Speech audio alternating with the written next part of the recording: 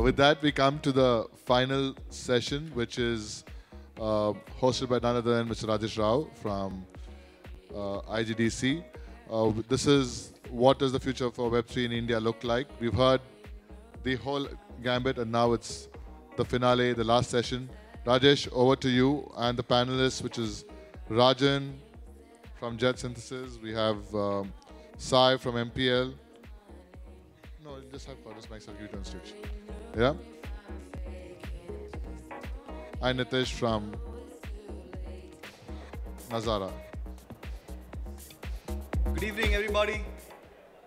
Been a good day? Yes, no? Good day, yes? Okay, good. Glad that we could do this very focused conference in Bangalore. I think this is the first time in many years we're doing something in Bangalore, so I'm personally happy about that, being from Bangalore myself. Very, very hot topic, and we've got three leaders of billion-dollar and above entities. Please come on stage. Rajan from JetSynthesys, Nitish, and Sai from MPL. Come on, guys.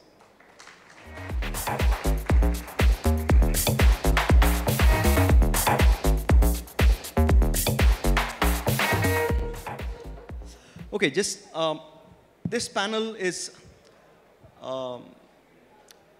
high level, looking at a little bit of crystal gazing perhaps as to what could be the potential opportunities of Web3 for India.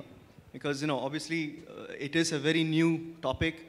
The fact that so many people have turned up for a conference shows that there's so much curiosity. And of course, we are reading about Web3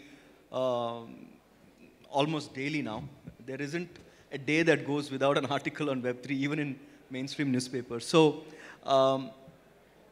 I'm a bit old school, so it has been taking me a while to wrap my head around it. I've been asking all these gentlemen here, what is the hype and the fuss all about?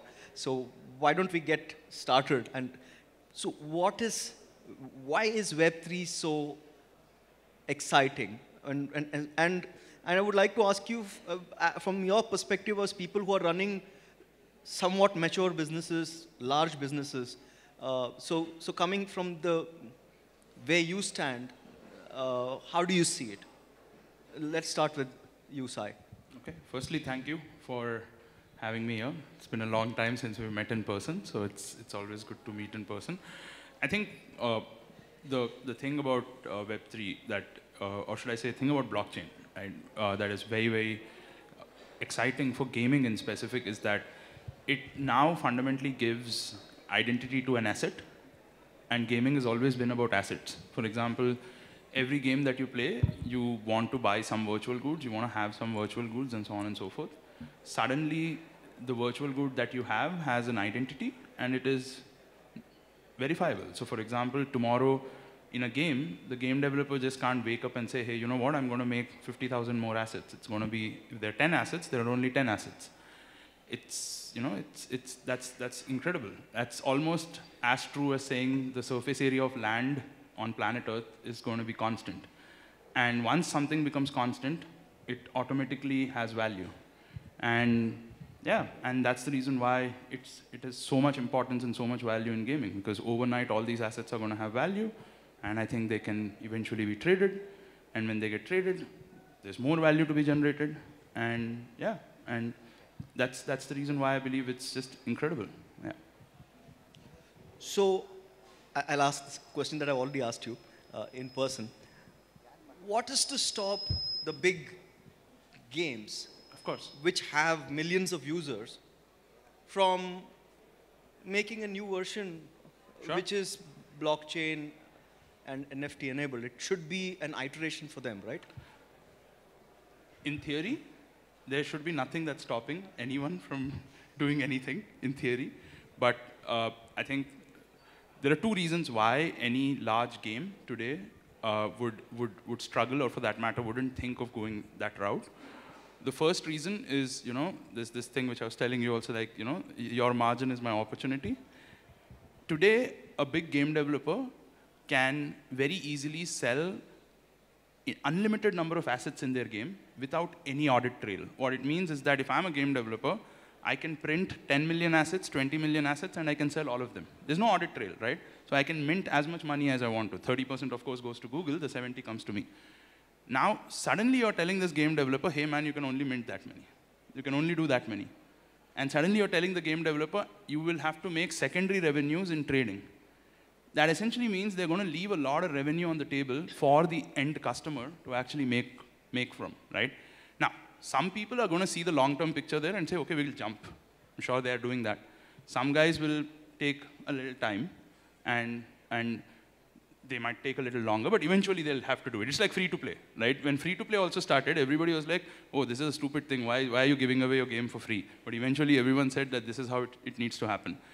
The last reason, and I think this is the main reason why people don't do anything, it's inertia, right? It's because once you're a company but which inertia has killed many a company. And that's the reason things die, right? That's why why the opportunity. And that's where the opportunity is. That's the reason why every 10 years there's a brand new company doing great things. So I think that's my reason why. Cool. Nitish, what is your take on Web3 and how do you see it? Yeah, you're a listed company now. You have quarterly results to take care of, stock price to take care of. So from your perspective, how do you see this playing out? Sure, Rajesh. So for us, we've been around for so long now in India, 22 years. I think we were born in Web 0.3 and we've seen the journey to Web 3, right? And obviously with every changing technology and disruption, there are challenges thrown up and opportunities thrown up. And a company like ours cannot, not catch on to such technologies because you stand the risk of becoming a dinosaur otherwise. From an India market perspective, monetization on games especially has been a challenge. Even in a freemium model, except for a few top grossing games, the IIP conversions have been very low. The eCPMs have been fairly low. So it's not easy to monetize in India. And I think the whole Web3 is providing a completely different set of monetization opportunities with higher ARPU potential. So it's something we are quite excited about. We are, as I was saying, taking the jump on some of our key titles as well. And we'll see how that kind of pans out. But yeah, exciting times, I think. Great. Your opening comments on Web3 and you're not just in games. I mean, I know you come from a family which has several businesses in several different countries. So you've kind of have a slightly broader, perhaps, view on this. Sure. Thanks, Rajesh. And firstly, thank you for inviting me to be here. And always a pleasure to be in a community that I believe is going to shape the future of the world. Okay. I mean, when I look at the Web3 and what it's going to translate into, and where you see the Gen Zs and you see the next generation of people and how they're going to spend their time and where they're going to live, I think those worlds are going to be shaped by the game development community globally. So I am, out of all, like what you said, we're part of so many different businesses, we've looked at all of that, but that virtual world that is, going to be defined by Web3, which really to me is as transformative as the internet was, and what it did to, the world in 20 years, right? I mean, if you see 20 years starting from a Y2K problem for the services industry to the product-led energy that we have today out of a country like India, I think Web3 is exactly that because, you have ownership in a world which was never existent before, right? So today a part of your wealth, a part of your real economy, a part of your life, a part of your earning, a part of your play, and therefore, why gaming companies are most suited to be able to leverage this is because, the initial wave was, you go there to make some money and you hedge and you're kind of speculating. And then you go that play to earn, moving to play and earn, right? So you're engaging people through fun and then also giving them opportunity to earn livelihoods. And what that is going to open up in the next 5 or 10 years, I don't think we can even imagine sitting here, right? But there is going to be an opportunity there. And I think it's game developers who have a first opportunity to go and create those worlds. What those worlds will look like, how much of that will really translate into what can be, creating significant value will be decided, of course, by the people who engage with those worlds. And therefore, what we offer in those worlds is really going to be important. But we see that in the West, you know, and you know, the whole Facebook's meta strategy of getting immersive in 3D worlds will take time in India. So again, I feel like many other worlds or many other, you know, technologies that the world has led, its adaptation in a country like India will be different.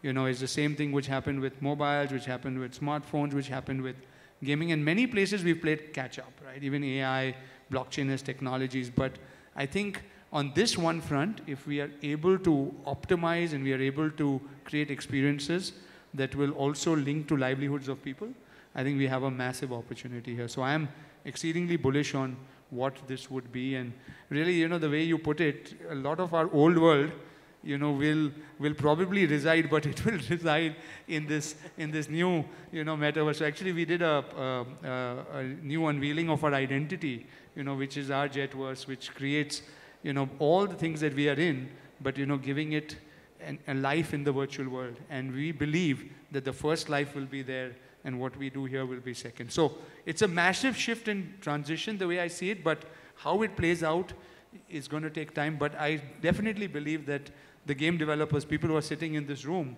have a large opportunity to be able to shape that world. So I'll stay with you, and then we'll go back this way now. So because you brought up the point about the opportunity for India, and our topic is about opportunity for India.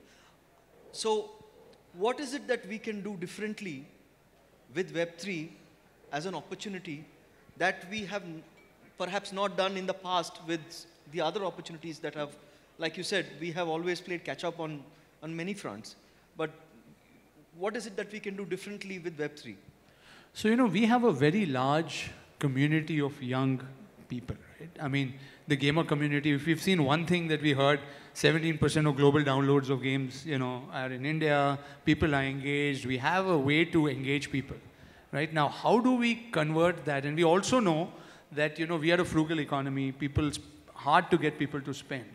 But, you know, if you're able to make a gamer a producer first, or a way to earn some livelihood, and then make him a consumer, where he's then spending, you know, I think that economics of saying, hey, you earn like this and then you spend like this, right, can actually be shaped up. And I think you have to build a business that demonstrates the need for capital too, right, and scale. So I think, like, to add to Sai's point, right, you need to really be able to have a very thorough model on which you're basing your hypothesis. And that's what I said earlier, you know, having that focus, being able to predict that and then walk the talk, I think is what then drives better and more capital.